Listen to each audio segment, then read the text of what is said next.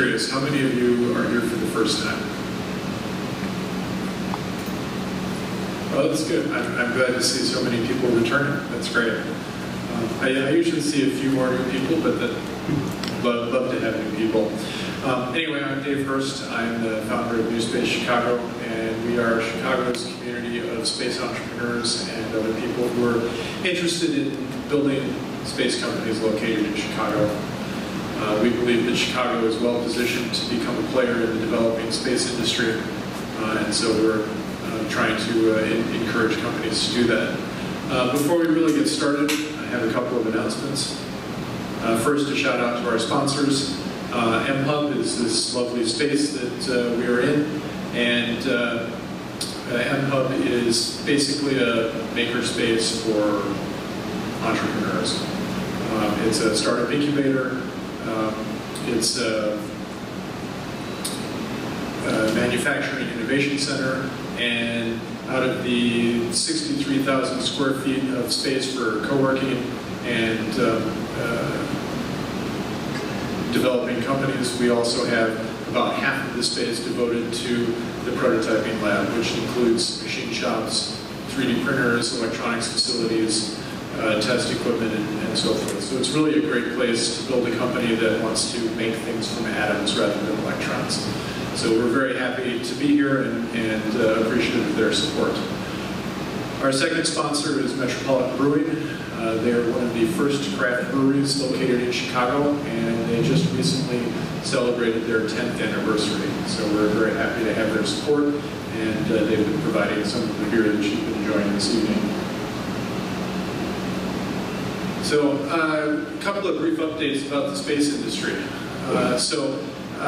Last month, or maybe the previous month, I mentioned that SpaceX had launched the Crew Dragon capsule to the space station. It was an unmanned test, but it was the first mission for that spacecraft. It successfully went to the space station, docked there for a few days, and returned back to the ground. And then sometime late last month, SpaceX was performing a test of the Super Draco thrusters, which you see here, and it exploded. The spacecraft was completely destroyed. So we don't know what happened, but it was very disappointing to see that happen. It's definitely a setback as far as commercial crew goes. So we are waiting to see what actually happened there. On a slightly happier note, Blue Origin launched their 11th mission of the New Shepard rocket to space. This is a suborbital flight. It went up and came back down. But this is a reusable vehicle, and this one in particular has been launched to space 5 times. So it's one more step along the development of Blue Origin to reusable space travel. And then just today, Jeff Bezos unveiled the Blue Moon lunar lander. And so this is Blue Origin's spacecraft to go and land on the moon. They're saying that they'll be able to land something like 3.5 tons on the lunar surface. This has been, believe it or not, under development for the last 3 years. So exactly when they're going to launch it to the moon, I don't know, but it's good to see the space industry making this kind of progress. So we are starting a new feature in our programs this evening, and these are what we call lightning pitches. So this is an opportunity for anyone, it could be you, to stand up here and pitch an idea. We are not Shark Tank, so we're not going to evaluate your idea critically, maybe I should say, but the idea is to try out an idea, get some feedback, maybe ask for participation, or potentially even ask for financial support as well. So tonight we have 2 lightning pitches. The first one will be from Ken Walczak of the Far Horizons program at the Adler Planetarium, and the second one will be from Dave Cook, who is the CEO of Air Chicago. And so, Ken, if you want to come up. The format here is that they get 3 minutes to pitch their idea, and then about 2 or 3 minutes of questions. So please listen to what he's going to say, think of your questions, and you're ready to give him your feedback. All right, yeah, as Dave said, I'm from the Adler Planetarium, and the Far Horizons program does near space launches with high-altitude balloons and student-born experiments. And we've also launched our first satellite, student-built satellite, about 2.5 weeks ago. It's a FinSat that was on a resupply mission to the ISS. So we're looking to as far horizons as we can. But we're also ground-based when it comes to the science we want to do. So in that, we have a project we've been working on for about 8 months called GoNet. GoNet is a ground-observing network for observing light pollution from the ground. Our target was making student-built, volunteer-built, and also under $100. It's a $100 unit that does real science. It's just a test gift from a test run I did on my roof some weeks ago. And this is actually only one part of a full science mission. The other one is going to be launched Monday. We're going to be flying into the stratosphere at 90,000 feet above Chicago, imaging light pollution from the stratosphere for the first time ever in the world. And these are the ground-based corollaries for us to understand the conditions above and below at the same time. And by the way, our future plans is to launch a thing called NightSat. NightSat will be the first ever dedicated light pollution imaging satellite. Once again, student-built and also volunteer-built. So what I was wondering is these units are now producing gigabytes of data every night. We have an Amazon web server that they all upload to, and if we're going to make a pitch, it would be anybody interested in a maker type of project that's science-based, that's educational-based, and maybe has skills in data processing, IT, or web services, or anything that can actually help take this product, the data we get, and make it, well, even more important. I still don't know which ones. Yeah, okay, well, I'll use that minute 20. One of the things that we've done is we've actually been able to build about 50 of these so far with help from a corporate sponsor. And now that we have that many being built, we're going to put a network of them around Chicago. And we're working with researchers who do actually frog surveys, working with researchers who do cancer research as well, and to look at the influence of light pollution on health and the environment. And since we now have 50 of these, we're actually able to distribute them in places we would have never guessed. So for example, this summer, for the first time ever, a group of STEM-oriented students in Haiti are going to be building and deploying these to compare and contrast the skies over Haiti at night, the light pollution there in their environment, and the students that we have in the city. So with that in mind, I think you have a lot of what we're doing, and if there's any questions, anyway, you maybe be interested, spark some interest. Yes? What are you measuring? Different kinds of light? And what's the difference when you measure the ground and the stratosphere? When you're in the stratosphere, looking down, you're looking at the sources. So we can actually identify, so our first map of light pollution that we're going to hopefully start putting together this Monday, after we're flying this Monday, will, for example, we can look at where, for example, the city of Chicago is going through a 4-year transition of over 250,000 streetlights from high-pressure sodium to LED. So we would actually monitor the change, see if those bluer LEDs are making an impact on, for example, the environment. But seeing it from above, we can just kind of map out where all the light's coming from. With these correlated with flight, then we can actually look at the impact on the sky. Oh, you're in this area where LEDs have been transformed already. What are we seeing there? Oh, you're in this area where there's a lot of commercial mercury vapor lights. How does it seem? So, both pieces of a whole. Yeah. So is there like, so is this from a business model perspective, is this, or at least like data collection perspective, is this kind of like a SETI screensaver, where like I could then have this thing that makes me feel like I'm contributing to a larger educational experience? I'm glad you mentioned that, because we have a lot of citizen science initiatives at the Adler. Zooniverse is born in the Adler, or has actually been grown up in the Adler. It's a citizen science project, huge citizen science project. And we are actually working right now to try to design a citizen science project based on a little less GoNet and more like night lights. Night light is the High Altitude Balloon mission. So we're going to get literally tens of thousands of images that have to be geo-rectified and identify sources on the ground. So we're coming up with a potential Zooniverse, if you're familiar with that type project, that you can look at and compare a map to the nighttime image and go, oh, I can recognize that curve in the road or that feature or whatever. Because we have maps of located maps, geography, landscape, and everything else. But at night, it's like looking at stars. You're literally just getting points of light. So maybe there's a...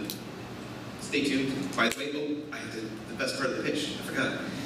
If you go to openexplorer.com, Open Explorer is a National Geographic project that is, in a sense, a laboratory notebook, a project notebook for projects. Search Nightlight, N-I-T-E-L-I-T-E. I should have had a graphic up here. Open Explorer, Nightlight. You can follow our project live.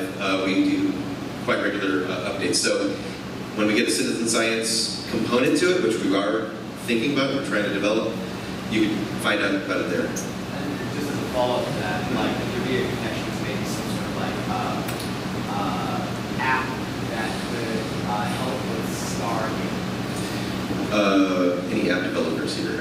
I mean, like, we would need an app developer. See, this is when David asked me to come up here and talk about this. I was like, wow, is this going to be right for your audience? What can I pitch to them? And I realized there's so many technical skills that we could use.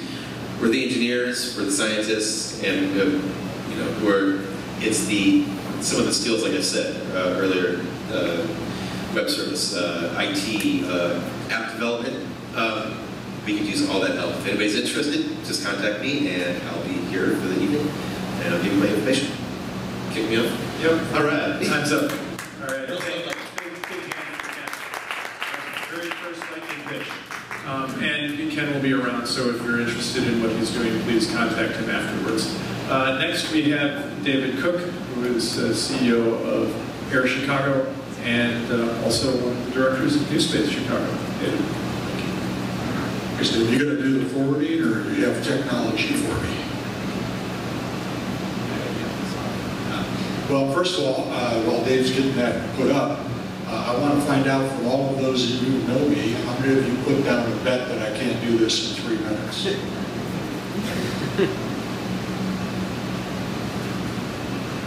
I see. Okay.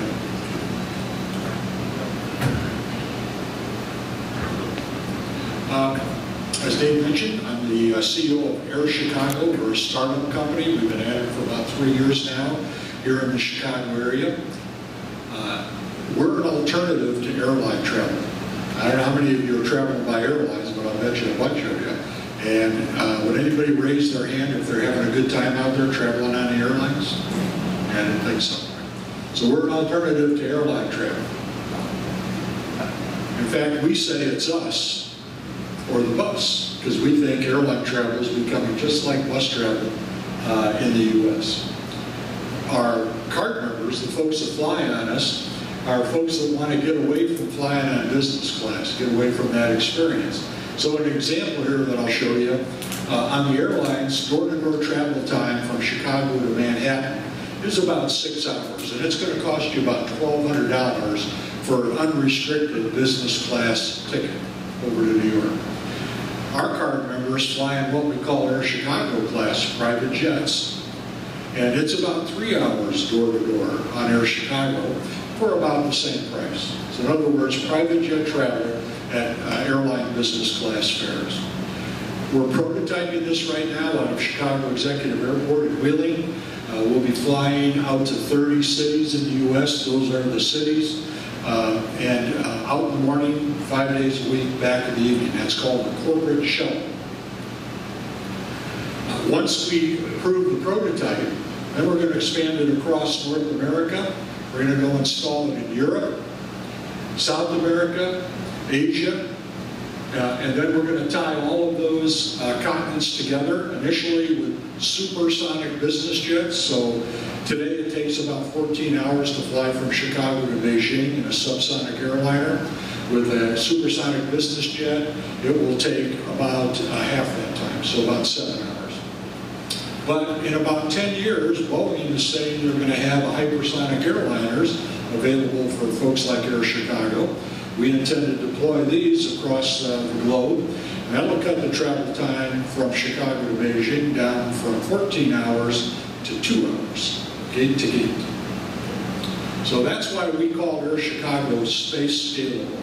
And that's how I got involved down here. Dave gave a presentation about 3 years ago, I think, on space scalability. That's a business that can start out here on Earth, make money, grow, and then use its capabilities, its base, to expand into space. And that's what we intend to do with Air Chicago. Our ask, what we're looking for here, are investors. We're in our second round of financing, $1 million round. We're about halfway funded on that round. We're looking for some leadership on our marketing campaign. Our leader of our marketing effort, Nate Junkin, who's the president of Air Chicago Jet Card, is also, unfortunately, I'd say today, a skydiver. Okay. And he just crashed last weekend. So I'm looking for a new person to head up our marketing. And of course, we're looking for card members, folks to come on board and use our service. Questions for him? Two questions. One, what does it cost to be a card member and how long does it last? That's a good question. Second question, will you expand and keep the Air Chicago name or change it? Say that last one Will you again. expand around the country, around the world? You can do it under Air Chicago or you can come up with a new name? Two good, great questions. First one, what does it cost to use this service? I showed you a typical airfare about business class, but you have to have an Air Chicago jet card to access the flights. That depends on how much you're going to travel. I'll give you one example. Our Cirrus card for real serious business travelers, folks that are traveling more than 3 round trips a month. That's a $14,000 annual membership fee, $7,000 a month, and then all you can fly for free. So that's the way you do it. The name change, yes, that was very perceptive to pick that up. As we expand this to New York, for example, we'll set it up as Air New York, Air Miami, Air LA. And that's because we want to plant our roots in each community and have that local flavor, just like United Airlines did here in Chicago. They always advertised they were the hometown airline. They got a lot of traction from that. So great questions. Anything else? Are you, knowing that this is kind of like connected dots to like future technologies coming through, are you guys also road mapping the personal quadcopters that are kind of coming out or being roadmapped and R&D? The automated like taxi devices that are being talked about? Is that on your roadmap at all? No. Okay. They won't give me any more time to get on that soapbox. But the answer's no. I know. So, big one. What's the competitive environment for this business model? Say that again, Richard. What is the competitive environment for this business model? Great question, thank you. Well, we're up against the airlines. Did I say more? And those are our competitors. We have some other folks that are trying things that are similar to ours around the country. One of them called JetSmarter, you may have heard of. They were fairly successful in their marketing efforts. They actually just got bought by a VC outfit, Vista Global. So I guess you could say, at least to this stage, they're been successful. Otherwise, we don't have any direct competition other than the airlines here in Chicago or really across the country. One more question? Great. Well, thank you. I just want to say one more thing, Dave. These pitches, the reason I volunteered to do this tonight is I wanted to tell you folks that they work. So if you have an idea, ask Dave for a little bit of time and tell us about it. When I gave my first pitch here a couple of years ago, I was looking for a CEO. I found him, Steve Wasco, who is the chairman of our partnership committee, who couldn't be here tonight. I was looking for investors. We picked up several investors from the New Space Group, so this works.